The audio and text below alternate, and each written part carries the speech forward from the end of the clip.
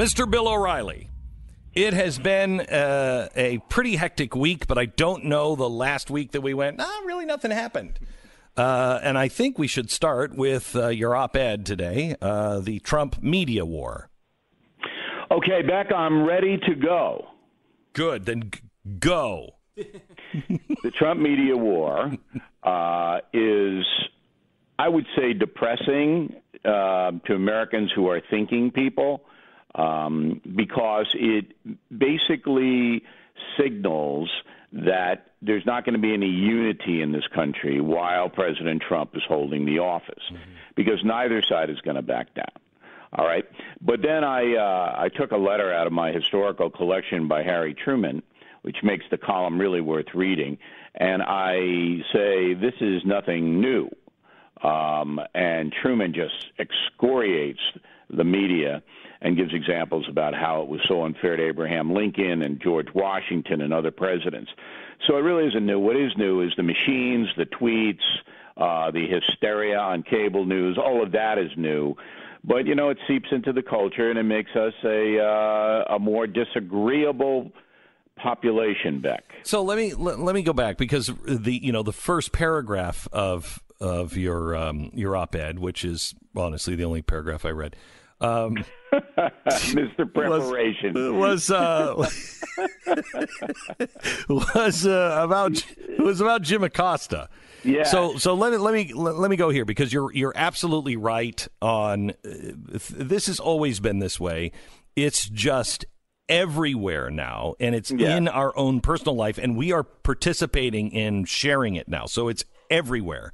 But let me specifically go to Jim Acosta, because I'm sick of this debate here. I think, and correct me, tell me where I'm wrong here. I think the president taking away Jim Acosta's pass, White House pass, is justified in this case, because Jim Acosta needs somebody, should be CNN, to say, Jim, there are rules. And you can ask a follow-up question. It used to always be, sir, I have one question and I'd like a follow-up. Yes, go ahead. Then the follow-up. He would not stop asking questions. The president answered. He really tried to answer to the best of his ability and peacefully and nicely. Jim Acosta really didn't even ask a question. He was just trying to condemn he was picking a fight with the president. CNN should have said, Jim, stop it. We don't behave that way. And I don't care how the president behaves. We're not going to behave that way. So the question is this a freedom of speech issue or freedom of the press issue? I don't think it is. No, it's a quality control issue.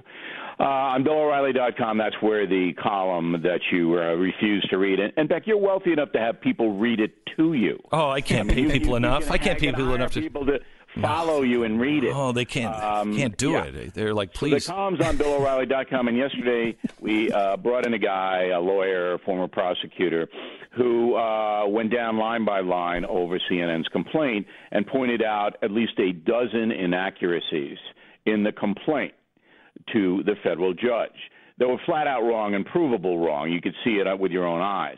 And I said, well, will that influence the judge that CNN is not telling the truth about Jim Acosta and the what happened in the White House briefing room? Will that? And he said, well, it shouldn't influence the judge's ruling on the constitutional request, but it'll tee off the judge, because the judge will see that CNN is lying, which they clearly were in the complaint. So that tells you that CNN has no interest. Give me the lies, because I missed that, and that sounds like the first segment. That's why BillO'Reilly.com every night. I know, it sounds like the first segment in 3 years that I've been interested in. Oh, come on! You're just so jealous. Oh, he's such a jealous guy. He is, Bill. I agree with you. Rub some of that painkiller on your forehead right now, will you? Gee. Okay, go ahead. Okay.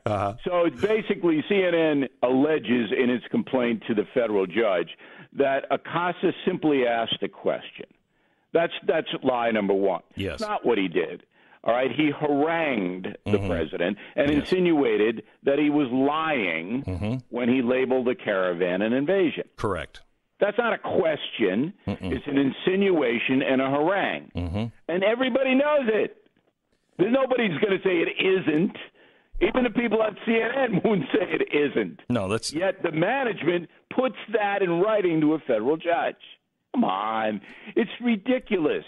So your question was, shouldn't CNN try to rein in its chief White House correspondent from disrupting a national press conference? And the answer is CNN wants the disruption. It's the only way they're going to get in the news. Their ratings are horrible, and their business model is to destroy the Trump presidency.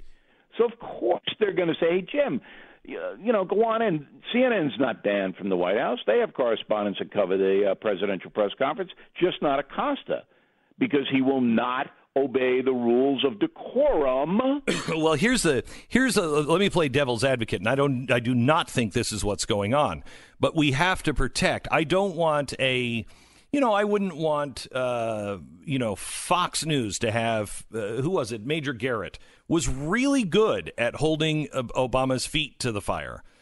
Jake Tapper, when he was, I think, with ABC, he was really good at holding. They were the only two that did. And I don't want the hang on. Just pipe down for a second, man. So I don't want the president to be able to say, I don't like the fact that he asked me tough questions. What I want is they have to be respectful. And those guys were. They were always respectful of the president and the office. That's not what's happening with Jim Acosta. If he were asking questions, tough questions, he would have every right to do it, and I would celebrate and I would stand behind his right to ask the toughest questions. But that's not what he's doing. But it's obvious it's not what he's doing. Yeah. And the White House denying him the press pass was not based on editorial content. It was based on behavior. He was misbehaving in their opinion, in the White House opinion. So now the judge has to make that determination. Has to say, was it the banishment of Acosta based on his behavior, or was it an editorial statement? And I think it's clear that it was behavior. Bill, so we'll see if the judge, who is a Trump appointee, comes back today and gives CNN relief. All CNN is asking for today is a restraining order against banning Acosta, not the whole decision. But what the judge will say is yes or no. You have to give him the pass back. Why did he ask for an extra day? I don't know. I believe that this is obviously the judge's big moment in the spotlight, and he wants to probably go over his decision, every word of it, because he knows he's going to get hammered either way. Yeah. Whatever his decision is, the judge is going to get hammered. So he wants to go over a little more time and just get the wording correct. That's speculation, but that's what I would surmise. Bill, separate from the actual court proceedings, because you said something, and I think I totally agree with it, which is CNN wants the disruption. This is the way they're making news. Jim Acosta doesn't care about the truth. Jim Acosta wants to be a star. He wants to put himself and elevate himself to the level of a fight with the president of the United States.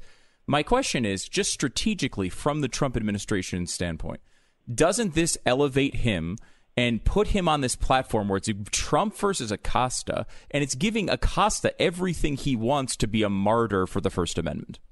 Well, Trump sees it differently in the sense that Trump wants to build a wall, not only to keep out migrants on the southern border, but against criticism from the national press. And part of the wall is convincing Americans that the press will never report accurately on him. Mm-hmm. And look at this guy. Look at him. So the Trump administration believes that Acosta's aggression helps them by diminishing the press in general. Mm-hmm. And I'll tell you what, if you look at the surveys about Americans and how they feel about the American media, they're down there in the 30s now. They don't trust them. They don't like them. So it could be something to that. So that's why Trump is doing it. Why did Fox take the stand with CNN? Well, that's an excellent question, Beck. Of course it is. It came from me. I know. A guy who doesn't read the research material before he interviews. Oh, you know I read every word of people. that damn thing. I had to take no dose to get through it. I know, Vic. This is a evaluation on the Glenn Beck radio program based upon my knowledge of what is happening at FNC. Okay. Regime change. That happened when Roger Ailes left the company. Mm-hmm. Now the new people are not of the same mindset of Mr. Ailes. All right, that's number one. So there has been a change, a shift. And the shift has basically been we have to become more mainstream, not more liberal, all right, but more mainstream. We have a powerful brand. We have a loyal audience. And now we have to get closer to the other national media. That's what we want to do. That is the strategy. That won't work. Okay, well, maybe not. Well, I mean, what is mainstream? Why they did what they did? Right, but what does mainstream mean? We want to be closer to the mainstream. They want to be in the club. They'll never be in the club. Well, we celebrated when you and I were there. We celebrated the fact that we were not in the club. Correct. We enjoyed the maverick status, yes, which propelled Fox News to the top of the news ratings. Right. That attitude, like we don't care about the corrupt media because we know they're not telling the truth, and we're happy we're not in that club. That has changed. The day that Fox News fires their entire primetime lineup and to replace it with Shep Smith is the day they would consider allowing Fox News into the club for about 2 days. Well, that's true. I mean, Fox News is so demonized by the far left that no matter what it does. Yeah. But Fox News does not want to be criticized by the Washington Post and the New York Times and CNN. So they said, okay, well, we'll throw in with the freedom of press movement, and we'll file an amicus brief, and maybe that'll send a signal that we want to be friends. We want to be friends with you guys. Okay, so Bill O'Reilly, when we come back, I want to talk to you a little bit about the border and what is happening. And something I actually heard today driving in on, I don't remember what it was, some liberal podcast that I was listening to driving in, and they said, you'll notice that the left or the right is not even talking about the border. They don't even care about the border. They've dropped that. No. We're talking about it. We're very concerned about it. In fact, I'm wondering what the president is going to be doing about this now. So we go to the Caravan and Mexico, and how Mexico has provided police escorts to our border when Bill O'Reilly comes back.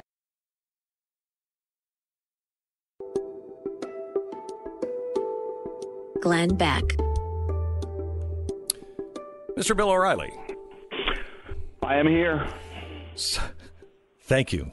I was just doing a roll call. Bill, I enjoy our talks. I hope so, Beck. I mean, you can't even do it. You learn, and you. He cannot do it. He cannot do it. He can't. He is incapable of saying, me too. Me too. Well, I wouldn't do it if I didn't like it. Okay, so Bill, talk to me a little bit about the border and what's happening. Okay. Well, first of all, we were told that it was mostly women and babies and children marching to the border. Remember we were told that? Yes, and then we were told that they're never even going to make it to the border. Right. So now the latest pictures from San Diego sector, where it seems that most of the migrants are going, have baby carriages on top of the wall. Did you see that? No, I didn't.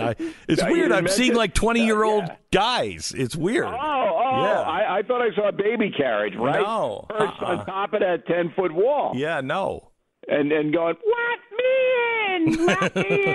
in. Okay. So, number one, Americans should know that all of the reporting on this situation has been a giant lie and a ruse.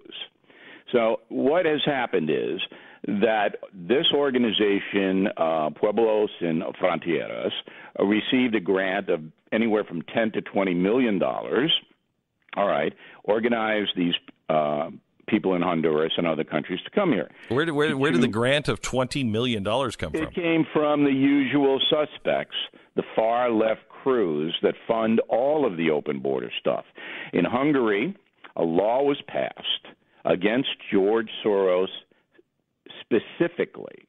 The law says anyone giving money to aid illegal immigration into Hungary will be charged with a felony. Did you know that?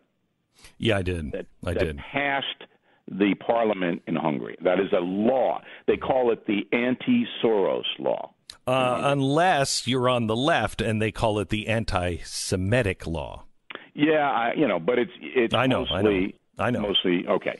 So anyway, the goal is to break the asylum system in America, to crash it. That's why you're seeing record numbers of families coming across the border and being detained. They're being told, the migrants in Central America and in migrant, if you get here with your children, you get in. And that's largely true, as there is a 3-year backlog to hear asylum cases, soon to be 4 years, if any of these thousands of people get in and ask for asylum. So that is the strategy. People should know the overall strategy of this. It's to break the system apart so that anybody could come here and ask for asylum, and their case won't be heard for 6 years. Meantime, they're released into America. And there is another thing going on. I don't know if anybody picked this up. In the trial of El Chapo, currently underway here in New York, he is the cartel kingpin. There are allegations being made that the president of Mexico, Nieto, was being paid by El Chapo. What a shock. Yeah, not a shock at all. All right, El Chapo, not only a drug dealer, but a people smuggler. Okay, so now we have that. And now the new president, coming into power in about 3 weeks, has said, I'm going to legalize all drugs in Mexico. I'm going to make them legal. Oh, that'll be good. That'll be good for America. So that's another reason, and Trump hasn't picked up on this, which is amazing to me, because that's another big argument for the wall. So you're going to have legalized narcotics, not pot, legalized poppy fields, heroin labs, everything. And you don't want a wall? Okay. All right. We're going to pick it up there with Bill O'Reilly because, honestly, that kind of takes the Al Capone out of the booze business. But I want to hear Bill's opinion on that when we come back. Beck, Mercury.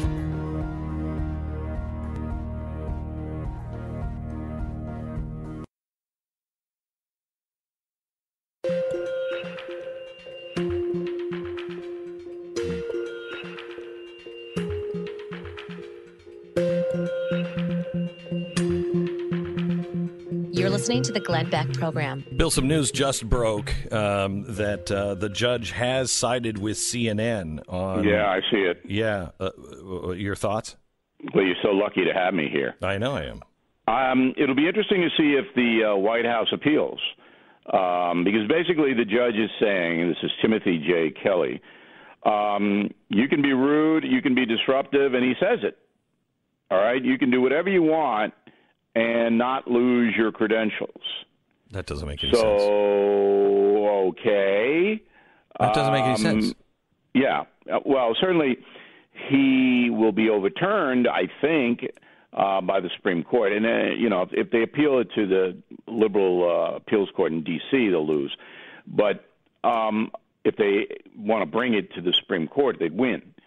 No doubt in my mind they win. But the other way to handle it is say, all right, Acasa, here's your press pass back, and never mention him again. Never recognize him, never call on him, just freeze him.